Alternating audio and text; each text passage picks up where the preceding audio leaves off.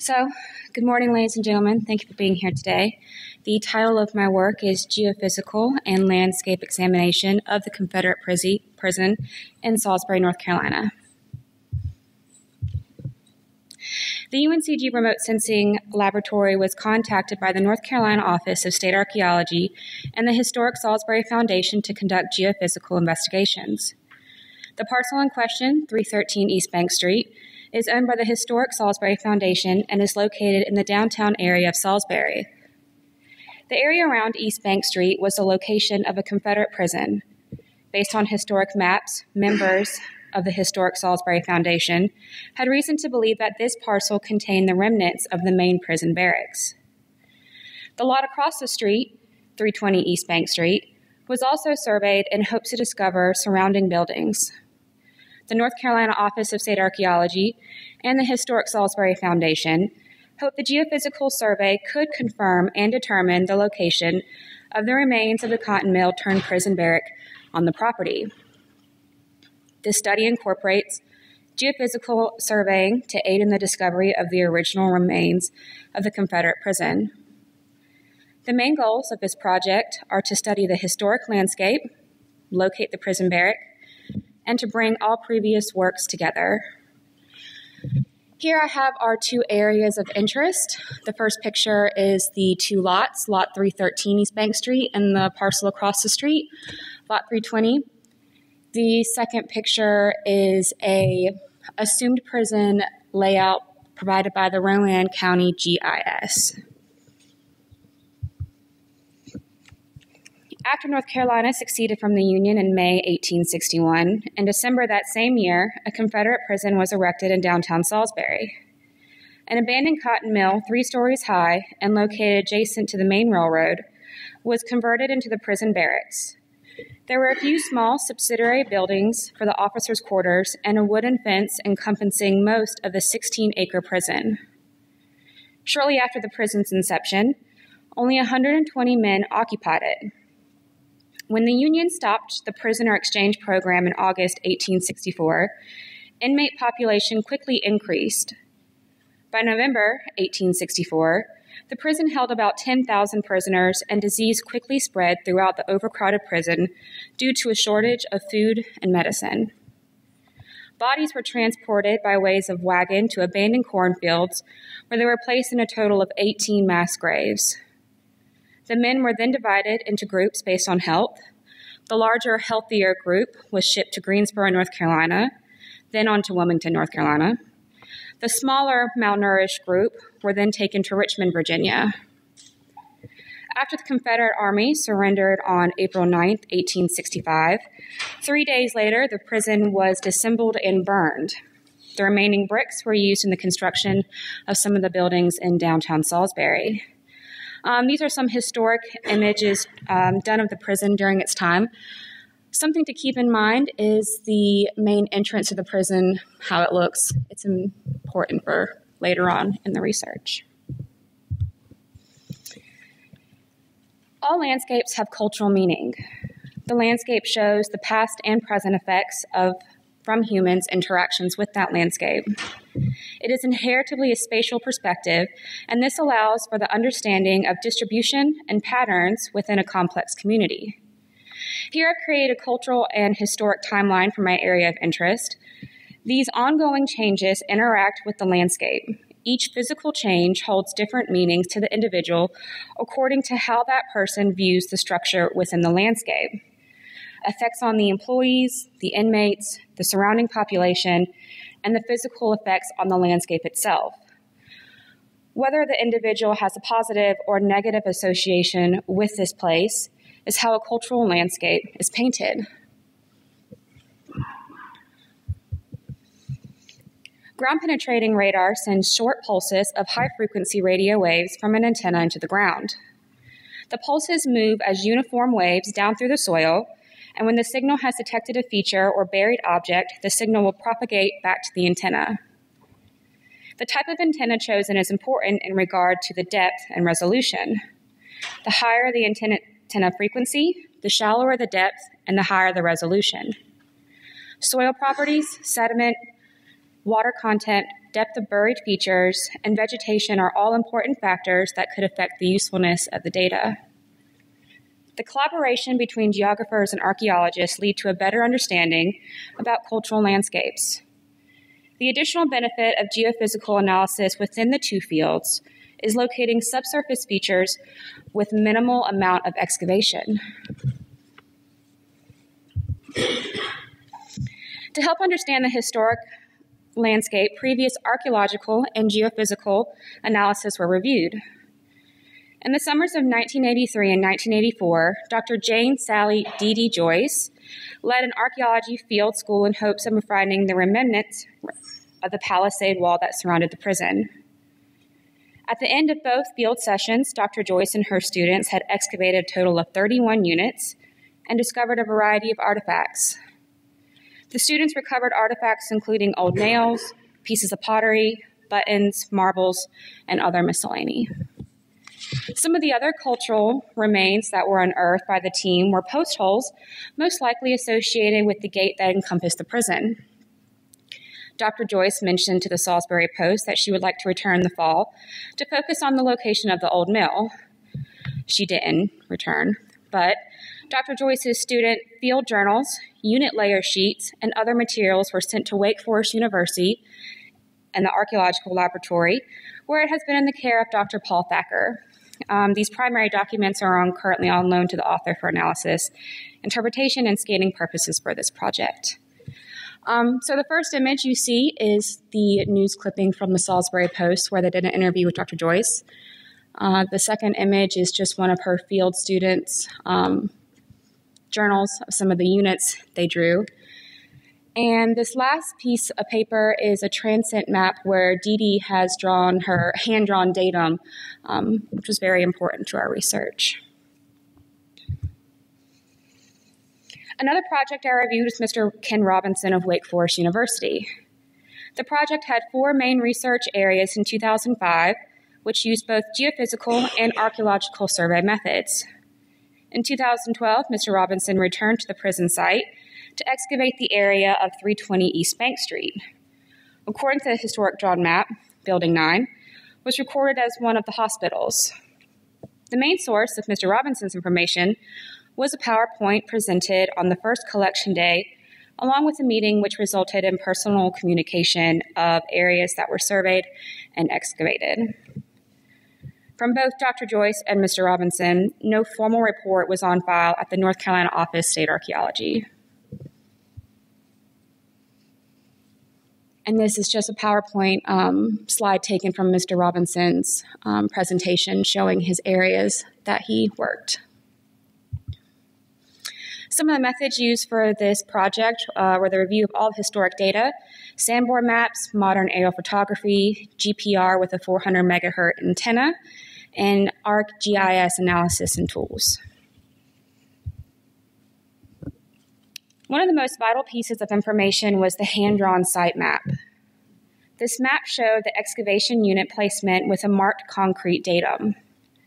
The hand-drawn map was then georeferenced into ArcMap 10.4, and an arbitrary point was created as close to the center where Dr. Joyce identified her datum. It is important to note that it's not spatially accurate because the actual coordinates of the datum were not given. So here we see the other image from the previous slides where Dr. Joyce has drawn her concrete datum, and I've just overlaid it over modern aerial photography and created a point. Another valuable piece of information I used was Dr. Joyce's 1984 transit measurements. This form listed all the northeast and southwest unit corners and degrees and distance as measured from the datum. To create these points in ArcMap, the direction distance tool was used. The direction distance allows the analyst to create a point with the known distance and direction from an existing point. The field notes listed in degrees, minutes, and distance were modified to decimal degrees as required by the direction distance tool. As you can see from the image created, most of Dr. Joyce's units were some 1x2s with some 2x2s.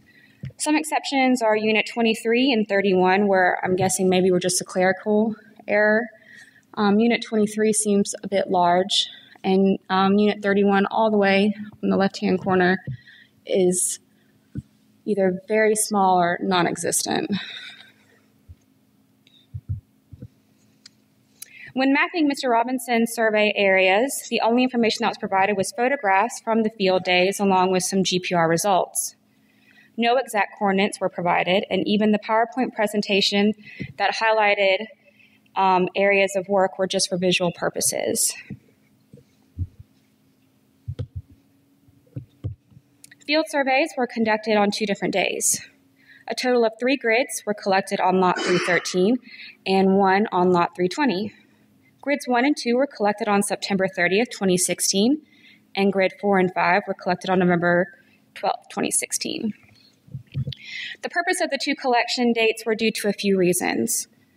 One, on the first collection date had just previously rained, and the amount of moisture in the soil caused the GPR signal to produce a high amplitude reflection, which could have exaggerated subsurface features. The second collection day hoped to provide drier conditions to produce clearer and more precise data. The second reason for another collection day was to create a larger grid with grid 4 and survey across the street at the 320 location. Finally, the second collection day also served as a community engagement with the public.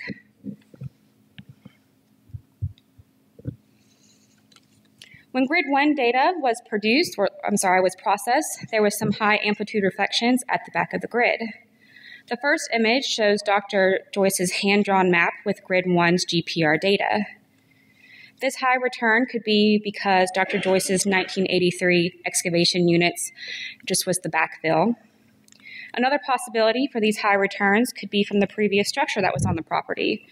This structure was burned down and the remaining rubble was pushed away to make way for new construction. The second image displays Dr. Joyce's units and with the processed GPR data. It's interesting to note that the GPR data did not pick up any of the backfill from Dr. Joyce's 1984 units.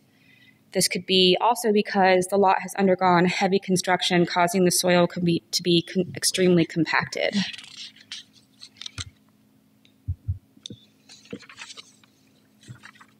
When mapping Mr. Ken Robinson's survey and excavation areas, the goal was to create worked areas as closely as possible with the information that was given.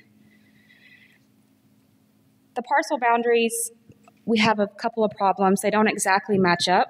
This could be because Mr. Robinson used an older county file versus the 2014 data that was used for this analysis. The boundaries could have changed, but you can certainly notice the difference when looking at parcel 512 Bank Street.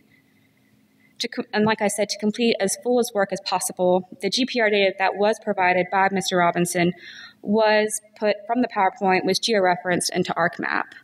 And the area that I'm talking about is right down here.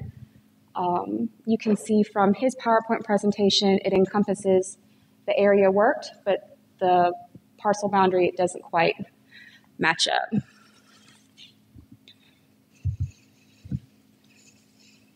Our main focus area was grid 2 and grid 4, which both indicated high amplitude reflections on the back of the grids. On a planar map, the dimension of the feature are approximately 11 meters long and 6 meters in width at its widest point. And these are from grid 4 and grid 2, our GPR results, and you can see the high amplitude reflection at the back end of the grids. As you can see from grid 4, a feature consistent with a rubble pile, which can be seen in the vertical profile beginning about less than 0.25 meters beneath the surface. The profile view of transect 11 collected from grid 4 displays an assortment of high amplitude reflections, followed by a void of homogeneous soil, followed by more high amplitude reflections, which are consistent with the outline of the north end of the cotton mill as depicted from historical evidence. And you can see, like I said, in the back end, it almost matches, or it looks very similar to the entrance of the prison. The assumed location of the prison barracks created by the Rowan GIS in comparison to the geophysical survey results suggests that the prison is slightly southeast of the original location. The first image displays the Rowan County GIS placement of the prison along with the UNCG Remote Sensing Laboratory geophysical survey results. The second image displays the new placement of the entire prison achieved by employing the same direction distance tool as mentioned in the methods. And from the image, you can just see that we've just shifted the entire prison based on our GPR data results.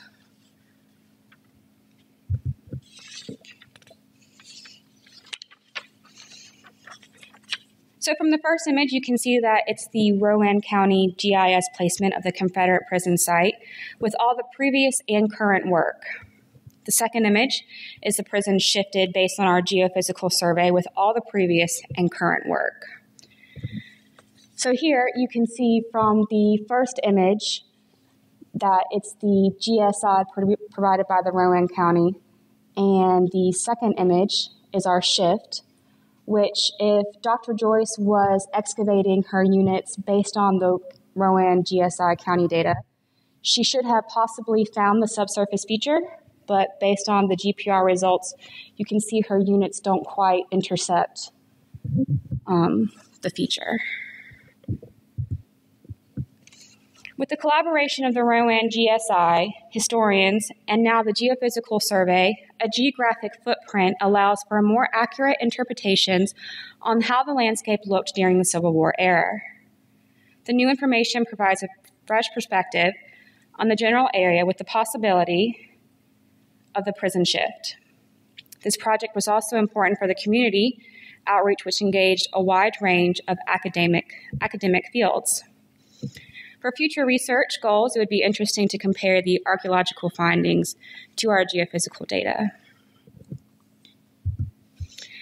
Just a few people that I would definitely like to thank: the Historic Salisbury Foundation, the University of Wake Forest, the Rowan County GIS, and of course, University of North Carolina at Greensboro. Thank you all for your time.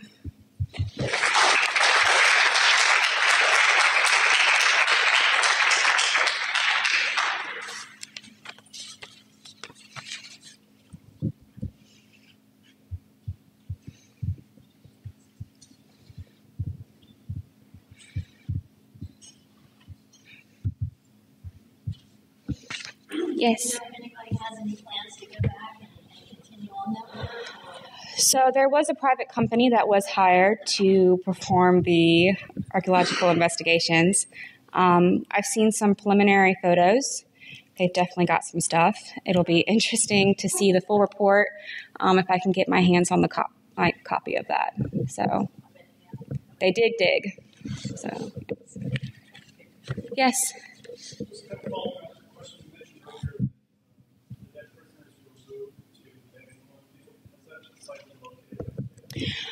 So something that the Historic Salisbury Foundation was really stressing was they didn't want to excavate too many areas because they knew that there was people buried somewhere within the land, so they didn't want to disturb any possible bodies that were there, just out of respect. So they're very careful about where they wanted to do some units and excavate.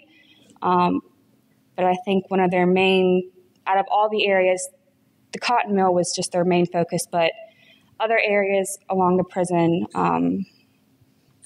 they didn't want to disturb.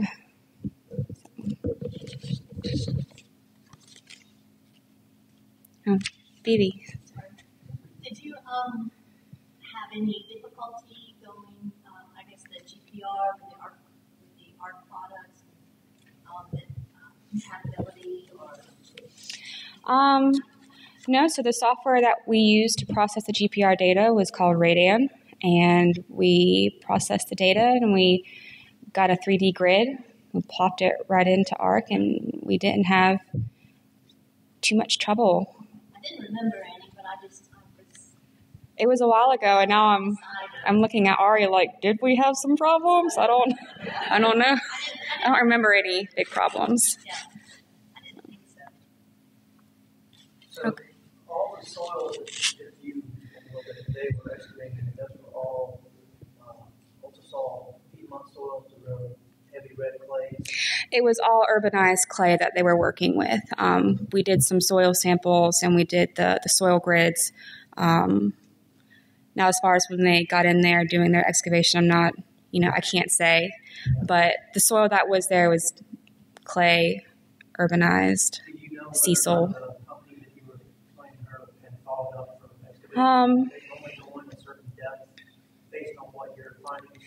I believe so. I think they're using our GPR data as kind of a definite footprint as far as how far down they're going to, layer by layer. But I'm not exactly sure how far down they're going to go. I guess if you find something, you keep going. So, thank you.